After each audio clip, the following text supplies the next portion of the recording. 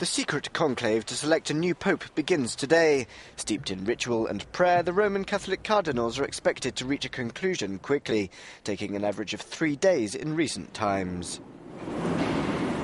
Until then, the world's media will have its attention turned on this chimney, for when white smoke appears, it's the very first sign of a new pontiff. Dio mi aiuti. This morning, the 115 cardinals attend a public mass at St. Peter's Basilica, and then, in a tradition going back to medieval times, they'll shut themselves into the Vatican Sistine Chapel, only to emerge when someone is chosen. For the moment, there's no clear favourite to lead the scandal-ridden church, and the cardinals will have no outside contact until after a decision is reached. Meanwhile, local businesses have received a boost during what is traditionally the off-season. Thousands of tourists, pilgrims and journalists flocked to the Vatican City after Benedict XVI became the first pontiff to step down in almost 600 years 2 weeks ago.